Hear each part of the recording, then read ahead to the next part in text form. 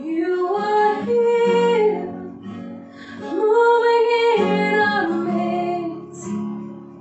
I worship you, I worship you. You are here, working in this place. I worship you, I worship you.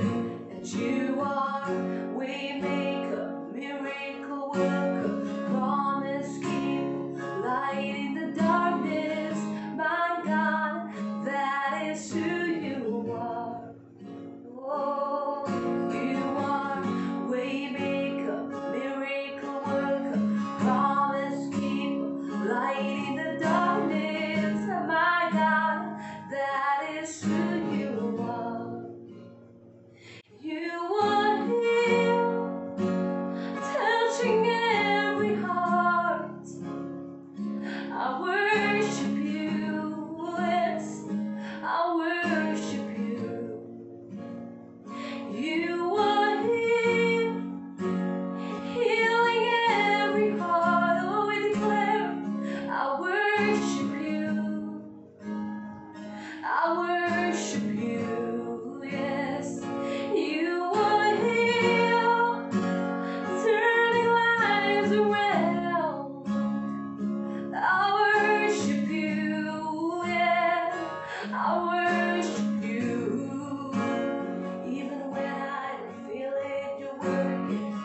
Even when I don't see it, you're working. Never stop working. Never stop working. Even when I don't see it, you're working. Even when I don't feel it, you're working. Never stop working. Never stop, oh. Even when I don't see it, you're working. Even when I don't feel it, you're working. Never stop working. Come on, declare it right here, right now. Waymaker, miracle worker, promise keeper, light in the darkness. My God, that is who you are. Yeah, oh, yeah, see, yeah,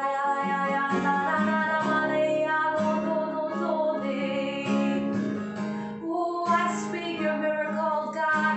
I speak your wonders, Jesus. I speak your hope. I speak your light. I speak your love, Jesus. Over every soul, over every old soul, Jesus. In this entire universe, God. Oh, I declare it, God. I send it to the atmosphere, Jesus. Singing you are the way, singing you are the one. We have our hopes, our trust, oh yeah.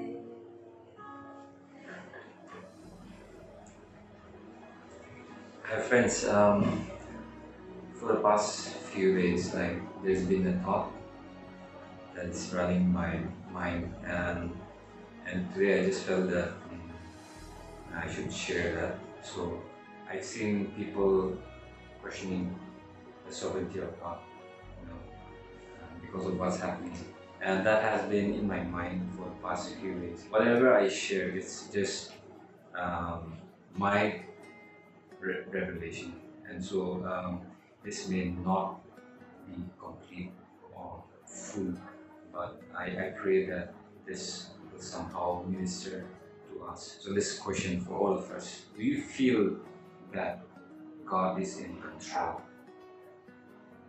or is some of us questioning the sovereignty of God? In Ephesians 1:11, it says, He works all things according to the counsel of His will. And this is just the later part of the verse. It's not a full verse, but the later part of the verse. It says, He works all things according to the counsel of His will.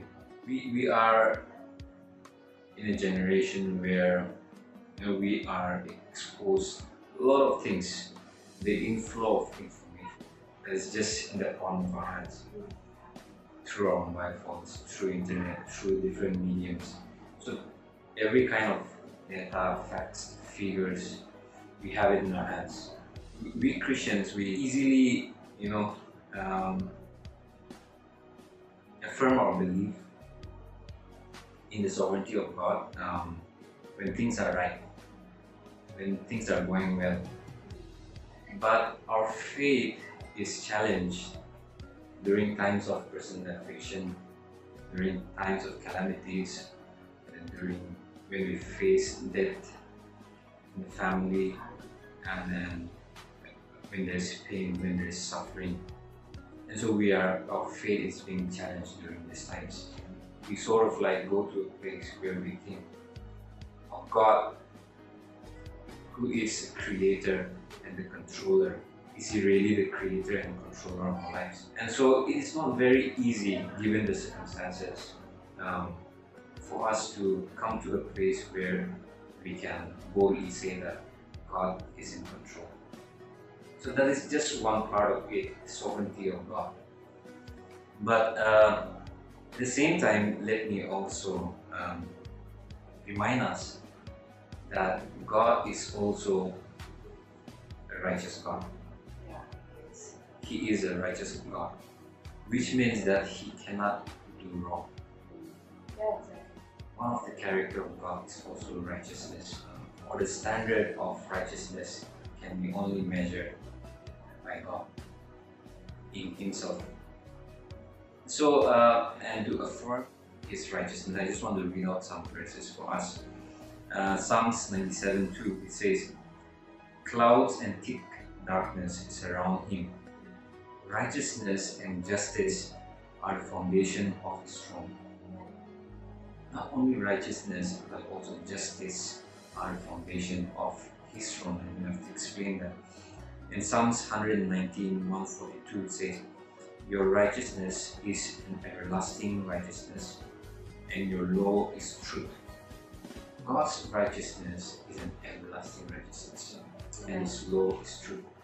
Another verse for us, Psalms 145, verse 17, says, "The Lord is righteous in all His ways and kind in all His deeds."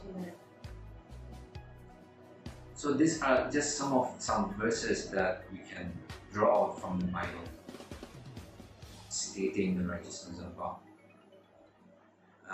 And there are a lot more verses in the Bible which states and which explains of God's righteousness.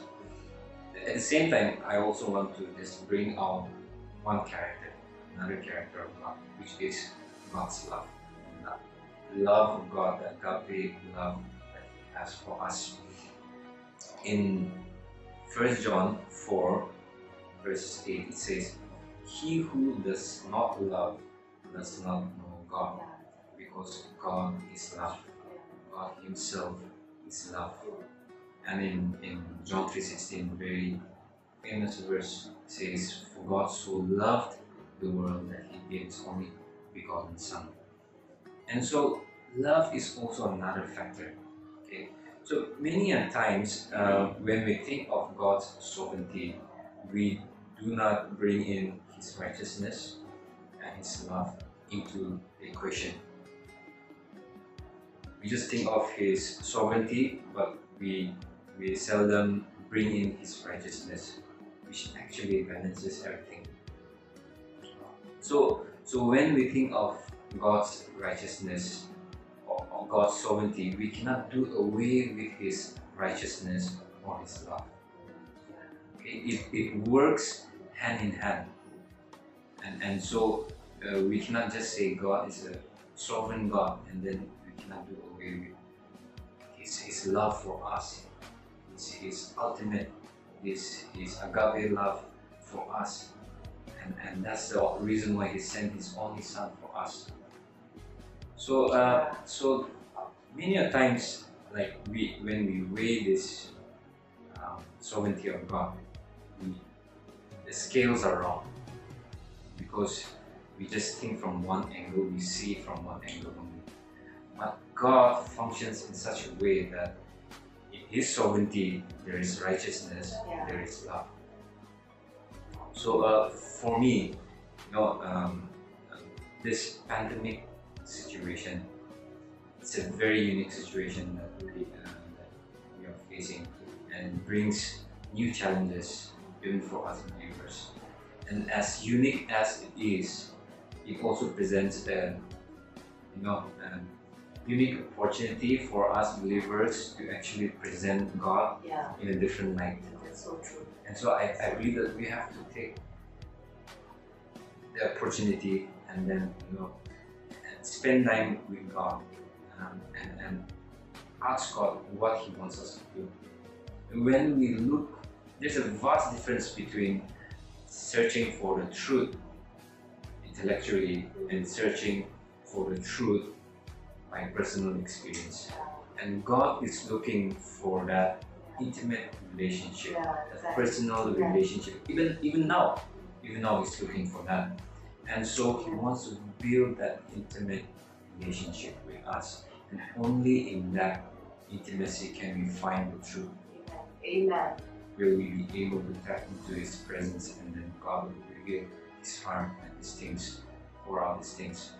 So yes, I believe that despite the situation that we are in right now, I believe that God is still in control. Amen. Because He is a righteous God. He is a God who loves us. Amen. And His intentions are never to hurt us in any way. That's true. So true. Yeah, so we spend a little time with family, and so, but this is a very good time for all of us. Actually, we are having a very good time being able to stay home and then be with family and friends, spend quality time with family. And so for all of us, maybe in one way we are also enjoying one another's company. But at the same time, I also want to remind us that we should not forget to go into the presence of God, to commune with God during this time. And so I just want to end with this. What if God is trying to say something? What if God is trying to speak to us? But what if we are unable to listen? What if we miss out? It's a very unprecedented situation that we are in. What if our mind, our attention is being diverted to something else rather than diverting our attention to God? What if the circumstances is somehow like taking all our attention rather than giving our attention fully to God, who is our Creator? May this time and season draw us nearer to God and bring forth new reflections even in our families. So. Wow, really, our God is so good, and just when my husband was saying that, we miss out on the love of God, and we miss out on His righteousness a lot of times when we look at the things, and when we look at His sovereignty, and there are some things the Lord put in my heart as well. Just a couple of days back, I was playing with my son Leon, and like he has this a toy. It's a lion. A friend of mine gifted it to him, and it's handmade, and so it's so beautifully woven. And I was just telling my son, Leon, you are so loved and you are so special because God Himself wove you in my womb, just like the maker of the story who wove the toy and with whom you're playing right now. And that's when the Lord just put this thing in my heart that each and every one of us, wherever you may be, each and every one of us, we're so loved, we're so special, we're so precious.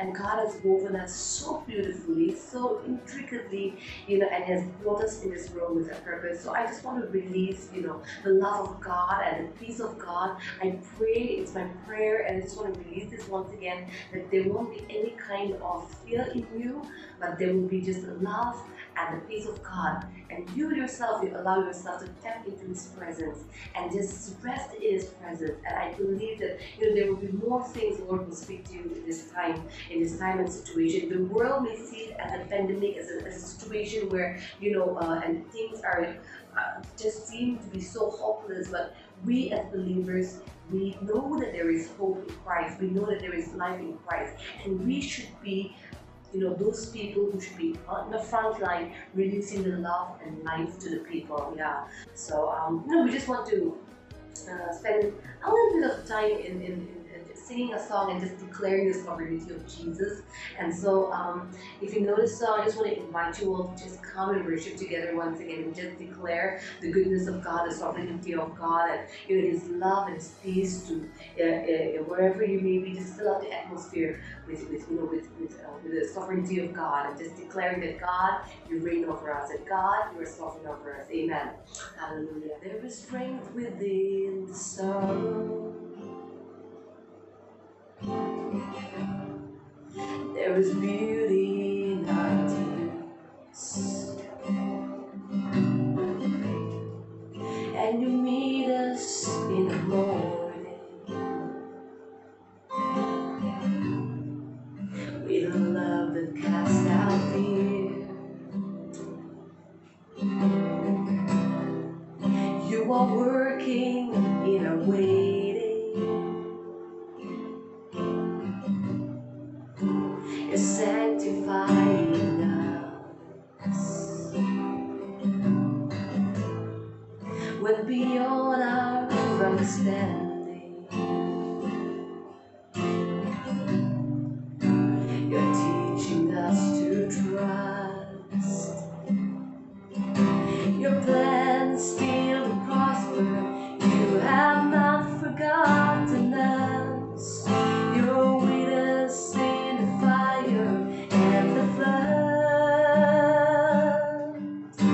You're faithful forever, perfect in love. You are sovereign over us. Hallelujah. Yeah, Jesus, we declare, God, that you reign over our lives, that you reign over everything that is going on around here, Lord God. You reign over the situations, Lord Jesus. And we declare your goodness, Lord God, over everything, over every person, over every nation, Lord God. Father, we pray, God, Lord, your healing hand, your peace, your restoration, your love, and the revelation of who you are, Lord God. It will be manifested, Lord God, to people around this entire universe, Lord God, this entire earth, Lord God. Father, we are so grateful to you once again for giving us this time to come in your name and to fellowship together and to speak out the words that you have put in our hearts, Lord God. We pray, God, Lord, whatever we go on in life and whatever happens, Lord God, we will continue to declare your goodness, we will continue to declare your love, and we will continue to worship you, Lord God. Father, we thank you, we bless you, Lord God. I pray, God, that your sweet Holy Spirit will continue to minister to us in our homes and in this season, Lord God. We bless you in Jesus' name. With thanksgiving we pray. Amen.